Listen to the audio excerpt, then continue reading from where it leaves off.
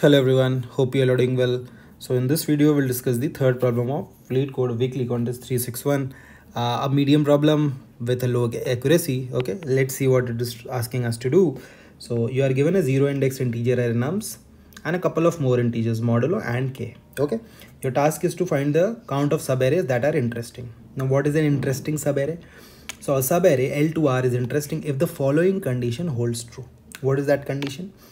Let count be the number of indices I in the range L to R such that nums of I mod, when you take mod with this modulo, it comes out to be k. So whatever is the count of element, again take mod with modulo and that should come out to be k. So if this is true for a subarray, that subarray is interesting. Return an integer denoting the count of interesting subarrays. Okay. What does it mean, right? So 3, 2, 4 is my example, right? Now, let me generate all these subarrays. So 3, 3, 3, 2, 3, 2, 4. Then 2, 2, 4. And then at last you'll have 4. So if I take, I have to take mod with 2. Remainder should be 1. So if I take mod with 2, remainder is 1. So that means, yes, I have one element like this. Here I have only one element because only 3 is valid. If you take 2 mod 2, the remainder is 0, but you want 1, right? Similarly here, this is valid. This is not valid, this is not valid. So count of element is 1, which is valid, right? For this one, again, you get remainder as 0. So 0 elements are valid. For this one, again, 0 elements are valid. And for 4, again, 0 elements are valid, right? So now for each subarray, we have counted how many elements are valid. The validity condition is this, right?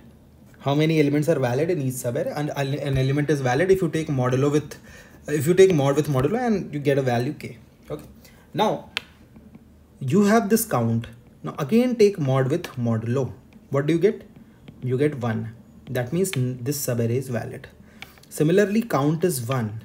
Take mod with 2. Again you get 1, and that is what you want. Again this is valid. This is also valid. This is not valid, not valid, not valid. So there are 3 subarrays which are valid. 3, 3, 2 and 3, 2, 4. So 3, 3, 2 and 3, 2, 4. Two-step process. That means in every subarray first find out the valid elements, and once you get the count of elements in a subarray, again take mod with the given value. That means take the mod with modulo, and if the remainder comes out to be k, then that subarray is interesting, right?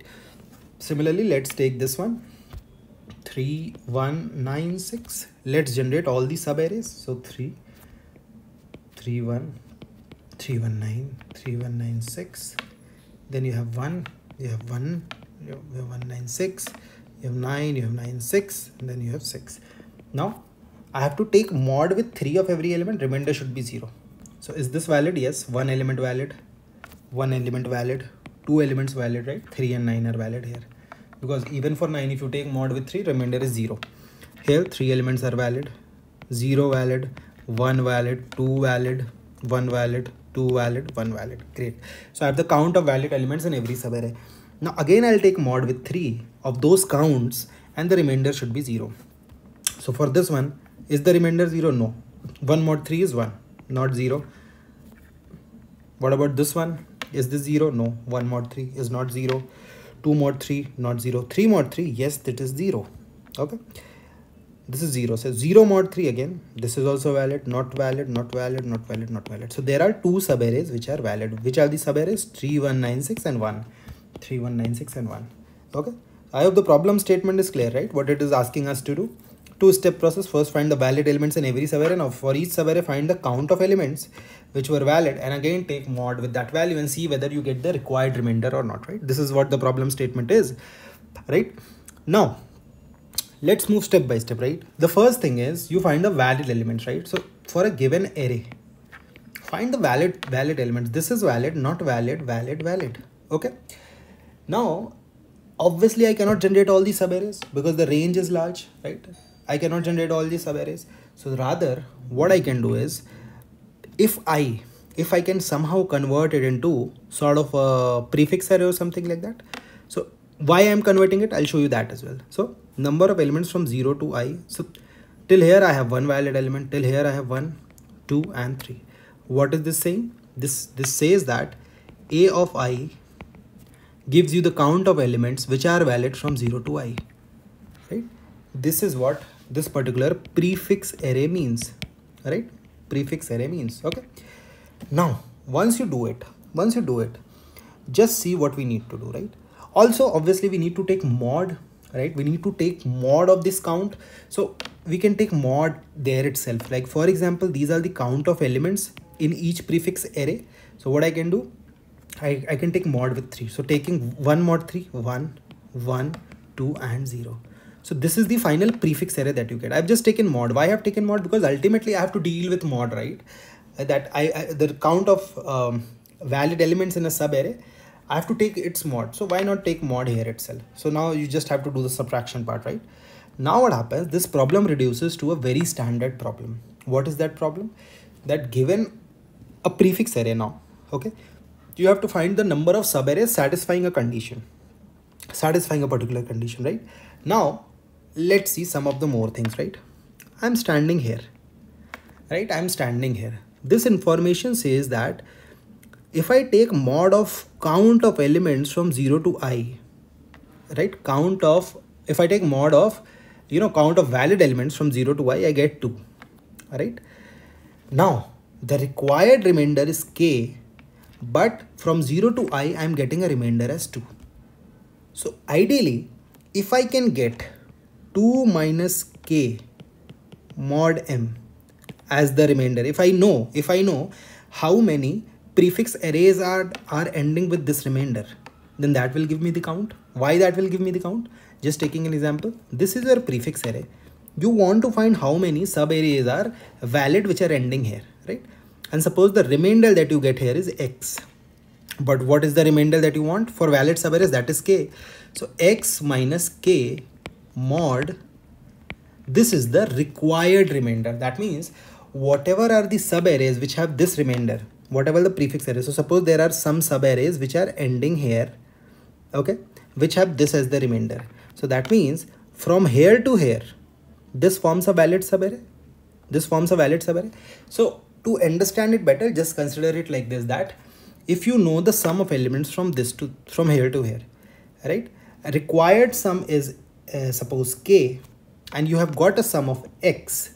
So you just subtract these two to get the number of sub arrays, right? So you say that, okay, how many arrays are there with x minus k as the sum? How many prefix arrays are there which end here, right? You just add those, because after these sub arrays, whatever the starting index, after those, and this is the ending index, this is the count of sub arrays, right? So this is how we solve this problem. So two-step process. Ultimately this reduces to a very, very standard problem, right? Let me show you the code to get a better feel of this. Also in these cases, you also take an edge case. Otherwise your solution will fail. What is that edge case? If this is the array, okay, first thing first, let me again draw a diagram to show you one extra thing, because maybe if you are seeing it for the first time, you don't know it. Look, this is my array. Suppose this is my prefix array. Suppose the sum of elements still here is capital X, okay, and the total sum I want is S, okay. So I do S minus X. Now that is, let's assume Y, and there is a sub array whose prefix sum is Y, okay. So what does this mean? This means that if this is the index j, this is index I, then a valid subarray in this case will be from j plus 1 to I. Getting it? From j plus 1, because till j the element is included. After this only it becomes a valid array, right? Now to tackle this, suppose a valid subarray is a prefix array. I mean elements from 0 to index I is also a valid array, right? So to include that count, what you do? You say that the number of subarrays whose sum is equals to 0 is 1. Which is that subarray? When you do not take any element. This is the edge case that you add, right? So let me show you. This is the map that I've taken to keep a track of that. Okay, for this particular modulo, how many subarrays are there? How many prefix subarrays are there, right? The number of elements I have. This is the answer. This is the edge case I was talking about. That for 0, you have one subarray when you do not take any element, right? Now this is the prefix remainder. I goes from 1 to n. What is the prefix remainder? Whatever is the prefix remainder plus, if the current number is also valid, add 1, else add 0. Okay, no need to create a prefix array. Even a single value will be sufficient here, right? So this is the remainder that I have for the current prefix array from 0 to I. Okay, what is my target remainder? Look, I want it to be k. I have got prefix remainder, so I subtract it. Now this value can also be negative, so I just add m because I'm taking mod with him, right? I'm taking mod with him. So again, standard mathematics, right? This is the target remainder. Now answer plus equals to, see how many prefix arrays are there which have this as the property, this as the prefix sum, prefix mod sum, target sum. If they, whatever is the count, just add it. So get or default, if there is something, add it, else add 0. And then after you do this, add the increment the count for prefix remainder. So map dot put prefix remainder, just increment the count. Finally you return the answer, right? So it's a two-step process to reduce it to a very standard problem, right? To a very standard problem. And I think most of the people where they failed was because of these two, this condition, this line, that they did not know how to calculate the target remainder, right? Once you know it, you can do it easily. Just whenever you're not able to understand it, just try to map it with a very standard problem, that okay, I want the number of subarrays with a particular sum, then what would I do, right? So the same solution will work here. Obviously you need to tweak it a little bit, but 99% of the things will be same, right? That is how you map the problems.